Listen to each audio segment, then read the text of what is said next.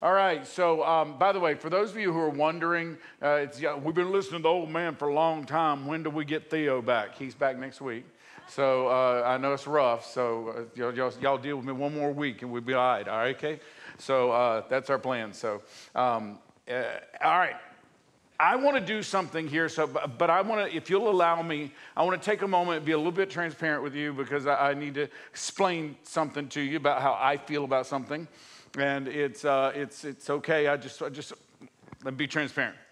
When I was a kid, way out in the country, we were out in the woods, and I would lay out in the grass out beside the double wide. Y'all got to understand. We grew up in a double wide, but Daddy had built a basement, right? A full built basement. And then he had a crane put the double wide on top of the basement. So he didn't build the double wide, he bought the double wide, but he built the basement and they put y'all, I was uptown redneck. You know what I'm saying? Y'all all right? So my house started out with tires on it, but they took them off. And if your house started with tires but ain't got tires no more, you're uptown. Y'all understand? So at any rate, so I'm laying out in the grass, and I would lay out in the grass out in the backyard and watch planes fly over top. And I was always amazed by them, and I would make up stories in my mind about where they were going and all these exotic places. My whole life, I've always loved the idea of travel, and as I got older, it always seemed wrong to me to turn down an opportunity to travel. So I've traveled a lot. I've traveled a lot with missions and with the church and with ministry. This summer, in fact, we're going to be up in Canada, speaking to a group of Canadian pastors this summer, and going to Canada in June. Somebody say amen, because if they asked me to go in February, no. If the Lord told me to go to Canada in February, I would go, but he'd need to show up personally. So at any rate, so I've always liked to travel, and the Lord has given us the ability to travel a lot with ministry, but also just Tina and I traveling. So I'm going to tell a travel story. I've always felt guilty about telling these stories because sometimes people are like, hey, just talking about all the stuff he gets to do. And y'all, it's not about that, all right? It's not. This is what I want to do. Some of y'all want to play golf, and I bet you I've spent less on travel than I'm just saying. So some of y'all like to gamble, and I guarantee you y'all all right? Some of y'all spent more up in PG County at MGM than y'all. Stay with me now. You didn't even get on the airplane to go to Vegas. At least there's a trip involved with that one, Say, Wesleyans don't ever do that. Are you kidding me? In my first full-time church, I'm the pastor, and we had just remodeled. I wanted a grand piano on the stage, and I told the board this, and the vice chairman of my board owned a piano store. So I never got my baby grand piano, and then him and his kids went off on a trip to Vegas. Next thing I knew, within 10 days, there was a piano on my stage. I don't know what that means. I never asked any questions. I just said, we got a piano, and so it was nice. At any rate, so I've always liked to travel. So some years ago, Tina and I went on a trip, and we went to Hawaii. This was not a church trip. This was a me and Tina trip. In fact, we went with some other folks. Our six-pack attitudes. So we had 8 of us all together on the trip, and so we went to Maui, the island of Maui, and so while we're at the island of Maui, we rented a car, and there were 8 of us. So we rented one of these Suburbans, So there's 7 seats, which means that one of us had to sit in the back. So a full-blown 50-year-old human is sitting in the back, in the trunk of the vehicle. And so watching out the back, just like we used to do. I don't know if y'all ever remember this, but do y'all remember station wagons? Yeah, you get in the back of the station wagon. For some reason, they put a seat back there so people could watch their death coming. Never made sense to me. I'd rather be in the pickup truck. Another story altogether. But so we're riding along, and I drove on the first half of this trip, and so we had decided we were going to take the road to Hana. Now, those of you who do not know what the road to Hana is, the road to Hana is not a highway is an exaggeration. It's a 2-lane road, and it winds and it goes, and it's like hours down this road, and it's like there's nowhere to turn around. Once you start, you're committed, and you go. Now it's beautiful. There's jungle all around you, and there's waterfalls, and I had an image for what this day was going to be like. And I was excited about it. We were going to see plants and things that I had never seen before. We were going to see beautiful waterfalls. And we were going to end up at this red sand beach where you had to go down this fairly treacherous path, which I thought was adventurous, and I was excited about it. Go down this red sand. That was my day, right? About the 45 minutes in, a couple of them started getting sick. And I'm driving along, and they're like, we're going to die.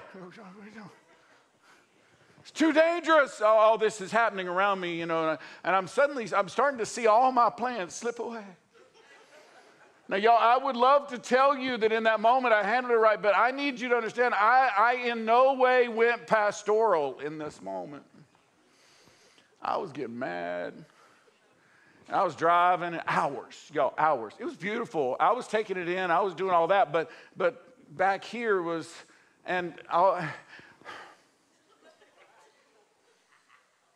so we get out and we hours driving down this front, like that hairpin turn around, stop and wait because it's a one-lane bridge and somebody's coming the other way. Every time I tell this story, I love it because I can tell who's been to Maui and done this because they're sitting there smiling going, mm-hmm. It is quite a road. I just need you to know. We finally, everybody's, we got to stop. I got to get out. I'd love to say I went pastoral, but I didn't. I was like, can you just puke your guts out and let's get on with it? One of those moments where we're like, hack the lung up and let's move on. So I know something. I ain't never coming back to this church. This man is not nice. Sorry. And so that's, so we get down, we drive for hours. And we find this bar. Calm down. I wasn't that mad. All right. And so we go to this bar and we have a hamburger. While we're having the hamburger, it is decided that we're going back.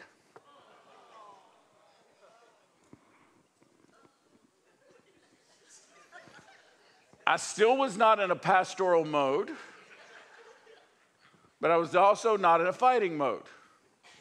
And so I was like, you see the white knuckles? Okay. So as we drove down the road to Hana, Dennis Vengato had sat in the back, right? And so I looked at Dennis. I said, Dennis, I'll sit in the back. So somebody else drove, and I crawled up in the back of that Suburban, and I curled myself up down in the back of that. Now, I'm going to be honest with you. I did not sit back there and whine like a 12-year-old for the next 3 hours. 20 minutes? Yes. But then I started looking at all of it, and I started seeing things, and it really was beautiful. We drove by. I saw a rainbow eucalyptus driving down the road. Y'all, if you don't know what that is, look it up. It's a cool tree. So all these things happening. I see all these things. But what I expected didn't happen. And it frustrated me. It angered me. Now, did anybody do anything wrong? No. Will the road to Hana make you sick? In a heartbeat. Is all of this fair? Yes. But it wasn't what it was supposed to be. Did you know God will do that to you sometimes? Do you know that sometimes God's plan is not at all what you had in mind? Joshua chapter 2. Let's go back to Joshua. We're going to be in chapter 2. We're not going to deal with the entire chapter, just the first 15 verses or so. If you could turn there, you'll see that here's what's going on. Well, let's read verse 1. Joshua chapter 2, verse 1. Joshua, son of Nun, secretly sent 2 spies from Shittim. Go look over the land, he said, especially Jericho. Especially Jericho. So they've crossed the Jordan. They're about to now figure it out, and so they're going to cross the Jordan, and then they've got to figure out what to do when they get there. What happens? How do we overcome? How do we fight? How do we go forward? And honestly, their largest challenge is their first one is Jericho. Probably, I'm saying this out of my experience, probably because Jericho is on the edge of the land, therefore it gets invaded a great deal. Jericho has these massive walls around it. It's highly fortified. It's going to be a difficult target. And probably, to be honest, in all of their conquest of the promised land, this is probably the most difficult city they'll take, and it's the first one. And so Joshua says, go over, look around, figure it out, and especially tell me about Jericho. That's what they're doing. They're spying. The Bible says that, so they went and entered the house of a prostitute named Rahab and stayed there.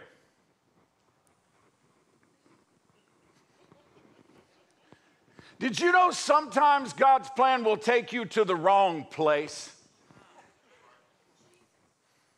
These are leaders. These are leaders in the Israelite army. So let's be very honest. Let's be very clear. They not only have to be great military men, they also need to be men of great integrity, men of spiritual depth, because this is an army. This is literally at this point, this is a theocracy. This is a nation led by God himself. They are following the laws of Moses. That's what they've been doing. They've been trusting God at every turn. And so people have to be of good moral value to rise up in the ranks.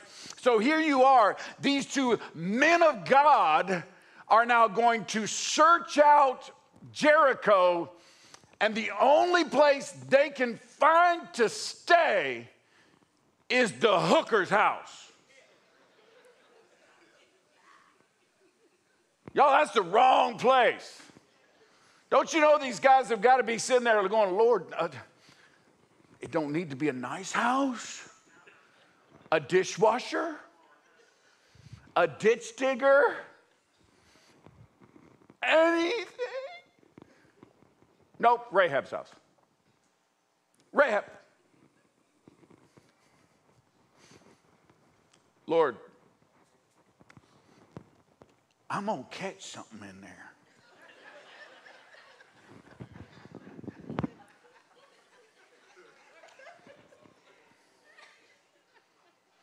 But Lord, let's modernize this. I'm a good Christian boy. I would never. Lord, but I can't go in there.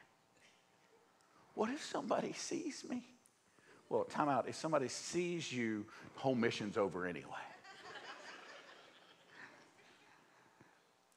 You know, sometimes God will take you to a place you don't believe you belong. In fact, can I be honest? Sometimes God will take you to a place that you actually don't belong. But he's using that place for a reason, because God knows some things you don't know. God understands some things you don't understand. God has a plan you're not fully in light of. Again, look. God sees it all. We just see a piece of it. And so when they walk into this city, they need protection. They need somebody that is brave. They need somebody that is connected. They need somebody that is committed. They need somebody that trusts the God they serve. They need somebody that believes they're on the right side. They need somebody that with all of these qualities. And I guess in that moment, God just knows Rahab's the one. Now, to them, all that God sees, God sees Rahab. They just see a prostitute. Y'all all right? God says, this is the one that will protect you. And they think this is the one that's going to defile me. This is the one that's going to take care of you, God's saying. This is the one that's going to mess up my reputation. This is the one that I've called. You know what they don't know? They don't know that Rahab was so committed to their God and was going to become such a central part of Jewish culture and Jewish society that Rahab literally is going to end up in the line of descendants for King David, which means that through Rahab we get Jesus. You see what I'm saying? They thought they were hanging out with a hooker, and instead they're hanging out with the mother of the Savior of the world. Y'all all right? God sees it differently. God understands it differently. And you have to understand that sometimes God will take you to a place that seems wrong. Now, everybody pause. I am not suggesting an evangelistic trip to the strip club. Everybody all right? I'm suggesting we open our minds and let God show us the world around us the way he sees it instead of just the way we see it, because we label people. We have a bad habit of labeling people. Sometimes God uses the wrong place The king of Jericho was told, look, some of the Israelites have come here today to spy out the land. So the king of Jericho sent this message to Rahab. Bring out the men who came to you. He knows where they are. They're not very good spies, I guess. Bring out the men who came to you and entered your house because they have come to spy out the whole land. But the woman had taken the 2 men and hidden them. She said, yes, the men came to me, but I did not know where they had come from. At dusk, when it was time to close the city gate, they left. I don't know which way they went, but if you go quickly, you may catch up with them. But she had taken them up on the roof and hidden them under stalks of flax she had laid out on the roof. So the men set out in pursuit of the spies on the road that leads to the fords of the Jordan. And as soon as the pursuers had gone out, the gate was shut. So, hold up. Time out. Lord, you're wanting me to go to the hooker's house. And then we're going to make it because she's a liar. Do I have this right? And God would have said, yes, you have this right. It took courage to do what she did. It took a strength and a fortitude to do what she did. Can I be very honest with you? Again, okay, number 1, no evangelistic trips to the strip club. Everybody's got it, right? Number 2, no lying to people to try to get them saved. Everybody's all right? Ain't no sense in that. Ain't no sense in that. But at the same time, you've got to understand that sometimes God will not only use the wrong place, God will use the wrong plan. Did you know that God's plans are not always our plans? Can I tell you what life is? Life is what happens after you make your plan. I'm not saying don't plan. Plan all you want to, but plan and keep it flexible because life is going to change your plan. Let me say it a different way. Let me say it another way. Life tends to punch you in the mouth. And when that happens, your plans change. It's like that great theologian Mike Tyson taught us. Everybody has a strategy till they get punched in the mouth. I mean, look, the truth is life does that. And your plans have to be flexible enough to move with what God's going to do. If they had sat down in Joshua's tent and Joshua said, okay, here's the plan. Okay, first of all, you're going to go see a hooker. Then she's going to lie. And that's the plan. They would have gone, you've lost your mind. In fact, I don't think none of them had any idea how this was going to work out, but here we are. Here we are in this moment. Listen to me. You've got to understand that God's plan is better than your plan. Let me tell you what my plan was. I had a plan, y'all. I had a plan. I can make plans. I'm good at making plans. I was in my 20s. I had a plan already. I knew what my ministry was going to be like. Come on now. First of all, it's going to be in North Carolina. I have this whole teaching I do with pastors called Things I Was Never Going to Do. One of them was I was never going to leave North Carolina. Here we are. But I had already decided, right? I'd been to a lot of churches. I'd seen a lot of things. I knew what I was going to do. I had decided in my mind, I am never going to build a building where you have to go outside to get to another part of the building. Did y'all look around when you came in? You know what God did? God sent me to Maryland and gave me a geodesic dome. Now that sounds fun. The dome over there, if you ever go in the dome, there are no support beams inside the dome. It's a geodesic dome. It holds itself together. But here's the deal. All the way around that thing in big, honking, heavy wood is a ring. If you cut that ring at any point, the whole thing will fall down. So you can't expand a geodesic dome. It's not possible. So I came, the Lord blessed, we filled it up. So we held another service, we filled it up again.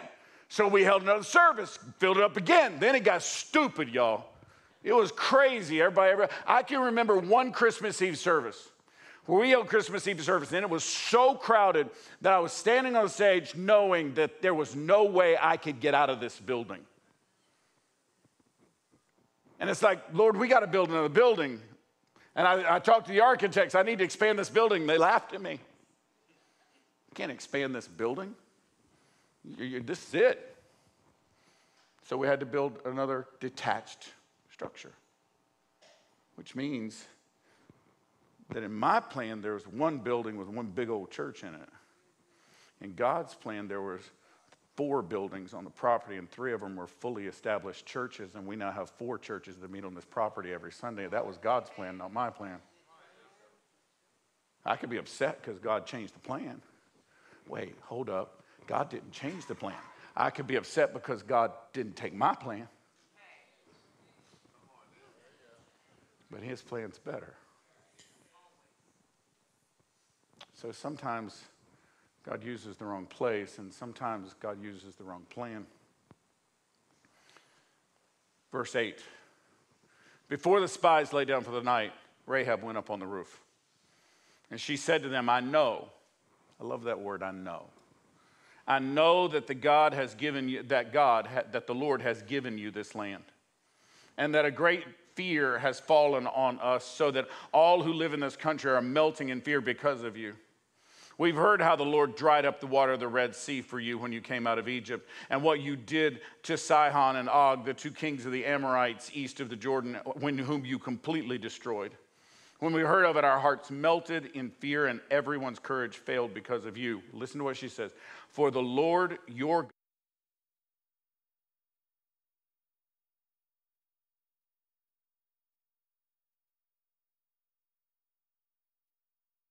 faith that will put her in the lineage of our Savior. She has a faith in God that is deep and strong. Now then, she says, please swear to me by the Lord that you will show kindness to my family because I have shown kindness to you. Give me a sure sign that you will spare the lives of my father and mother, my brothers and sisters, and all who belong to them, and that you will save us from death. Notice we just learned she's got a good heart.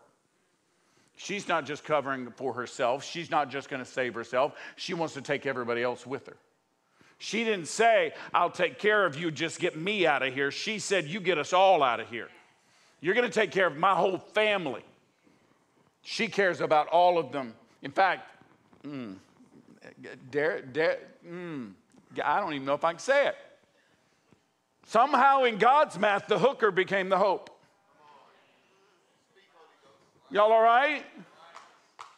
Look. The truth is, God took the wrong. He says, these men said to her, our lives for yours, they assured her. If you don't tell what we are doing, we'll treat you kindly and faithfully when the Lord gives us the land. Sometimes God uses the wrong place. Sometimes God uses the wrong plan. And sometimes God uses the wrong people. You do understand, don't you, that Rahab this is an ancient world. And that she is likely trapped in a given caste system.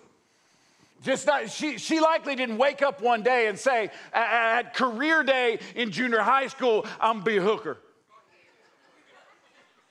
That probably didn't happen. Right? There was a set of circumstances somehow that put her in this place. Those circumstances may have set her in that place, but they did not force how her heart got set as it belongs to God.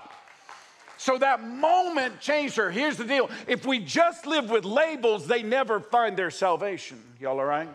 I need to speak to us Christians, conservative Americans. We're real good at labeling people. In fact, can I be honest? I'm not even going to blame Christians for this. Everybody does it. Our whole culture has just decided not only that it's now okay to label people, it's now preferred that you label people. In fact, it's required. I'm supposed to judge you based on who you vote for. I'm supposed to judge you based on how you dress. I'm supposed to judge you based on the color of your skin. I'm supposed to judge you based on all of this because you can't act in a manner outside of what is normative for the color of your skin or the way you dress or who you vote for. If you're a Democrat, you act like a Democrat. Come on now, somebody stop it. Can somebody please stop it? Because if we act that way, we're never going to see what God's plan is, because God's going to use all of us to get this done. Do you understand? The truth is, we got to quit saying these are the wrong people. We got to look for God's people, not the right people. Because what we are looking down on, God might be planning to use as a pathway to a salvation. You see this? Because God was using Rahab not just as a pathway to their salvation, she was going to be a pathway to the Savior.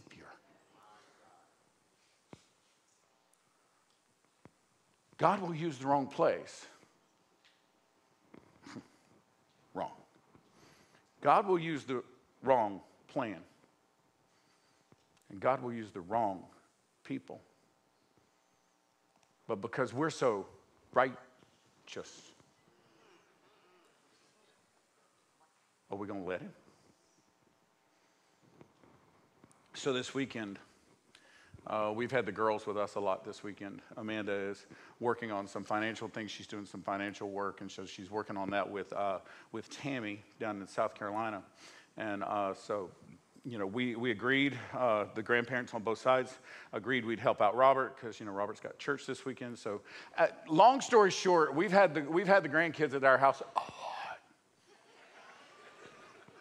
Now, I'm not complaining. Don't you hear me complaining? But I do get tired.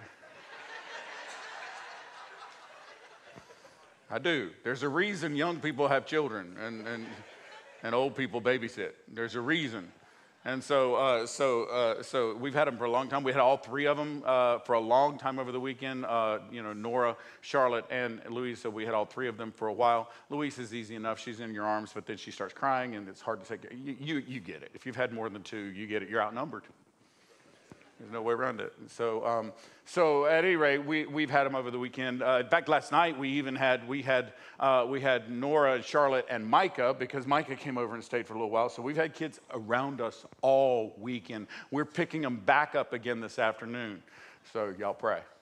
All right. So we had them, and I love it. I love it. I don't want any of you to hear me complaining. I love it. Right. So last night I'm tired. And Robert had just come back over the house. He was picking up Nora and Charlotte to take them home. Luis is staying with the other grandparents last night so that Robert would be ready for church today because he's preaching down at Calvert. And so we're sitting here, and so we got their bags, we got them ready to go. They're in their PJs, and before they go, Tina and I decided I would FaceTime Amanda so they could see their mom, right? So I did. I FaceTimed Amanda. I said, "Girls, here's your mommy." So they come running over, and they're looking, and you know how you can hold the phone like this, or you can hold it like this. Yeah, that's Charlotte. You know how you could do that, right? So I have the phone like this, and the two little girls are right here, and their faces are all up in the screen, and they got to be like on top of each other to see. And Nora's like, "Lottie, move, Lottie, move." So I moved the phone like this. And Nora went, "No, Papa, you're doing it wrong." I went, "What are you talking about? I'm doing it wrong." "You're doing it wrong, Papa. You can't do it that way." And I said, but she can see both of you better. There's a no, Pa, no. And she starts getting emotional. So I lifted up. I did it this way. And then they're like scrunched in again, right? And she's like, "Lottie's in my way." And Nora melted. Nora just melted into a puddle. And then took off to the playroom and like leaned over on the bed in the playroom, and I mean, huge tears. She was crying huge tears before she left me. And she's now in and I'm going, it's your mother. You know, I wasn't in a pastoral state of mind, I guess. I was still in grandpa's state of mind, but I wasn't in pastoral state of mind. You know, so I'm sitting here, I'm going, what? Robert walks over and says, "Give me the phone." He takes the phone and he walks into the playroom. I want you to hear me. Nora had a set of expectations for that day. She had thought during the day, because she'd heard us say it, that we're going to FaceTime her mommy later. In her mind, she had set up a set of expectations for what that was going to be like. And we weren't meeting them. And it was the end of the world, because this is her mommy. and she needs to talk to her. And I was messing it up, and Lottie was messing it up. And it was real in her mind as she melted. And she ran away. I've got her blessing right here. And she ran away from her blessing because the plan wasn't right.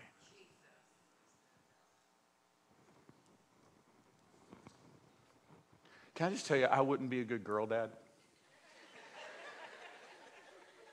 We've established this over my lifetime. But Robert's a great girl dad. And her father picked up her blessing and carried it to her and sat down beside her and said, sweetheart, I know you're upset, but I'll let Charlotte talk to mommy in a minute. Here, talk to your mommy. I would be a terrible girl dad, but I raised some good men.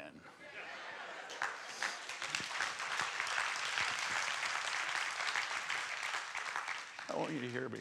God does that. Sometimes you'll curl up in the back of a Suburban and sit angry until God sends the blessing past and you see it fly by and go, oh, I know what that is. And sometimes you'll be sitting melted into a puddle. And God will come sit beside you and say, sweetheart, listen, right here's what I've got for you. You know what you can't do? You can't be so stubborn that you won't look at the blessing when God brings it. You see that? I could have refused to look out the window the whole time back from the road to Hana. She could have refused to listen to her daddy when he brought that phone back in there. You can't do that. Sometimes it ain't right. Y'all listen to me. Sometimes it just ain't right from our perspective. But it was what God had planned all along. So my question for you is, what are you going to do? What are you going to do when you end up in the wrong place with the wrong plan and the wrong people? Are you going to let God show you where the blessing is? Or are you just going to sit in a corner and pout? Holy Spirit, I pray right now that in this moment, you'd speak to us. Lord, there's somebody in this room that they're upset because their life has not gone where they wanted to go. And if they were very honest right now, they would say that you took them to the wrong place, you've put them in the wrong plan, and they're surrounded by the wrong people. Lord, I pray that you would open up our eyes. Let us see things the way you see it. Maybe we are in the wrong place, then move us. Maybe these are the wrong people. Maybe I do have the wrong plan, but move us. But Lord, if it is your plan, give us the grace, give us the courage, give us the strength to stay there. Father God, there's another group of people here I just want to pray for right now. There's some folks here that are convinced they're Rahab. And somebody here is convinced that they are so far gone that you can't do anything with them. They've slapped that label of untouchable on themselves. But God, you intend to take that untouchable life and change the world with it somehow. Even a small world around them, Lord, you intend to use that person and you still love them. I pray, Holy Spirit, that in this moment, a wave of your acceptance would just wash down over. God, let us know that no one is beneath the God of heaven, because the God of heaven is the one that will lift us all up from anywhere. Circumstances may have us trapped, but God is above our circumstances. Labels may have us trapped, but God is above our labels. But God, there's somebody else here and they've been looking at somebody the wrong way. Perhaps they've been looking at a child with a judgmental tone. Perhaps they've been looking at a spouse with a judgmental, angry tone. Shift that, Lord. Father, carry our blessing to us. And then give us the wisdom to wipe away our tears and interact with the blessing you've given us. And we'll give you praise. Amen. Hey y'all, thanks for checking out another sermon from the New Life family. Here at New Life, we exist to love God and love people. If you want to join us in person in La Plata, our services are Sundays at 9, 10:30, and noon. If you're looking to take a next step of faith or have any questions for the team, click the link in the description and fill out the Connect card. We'll see you all next time.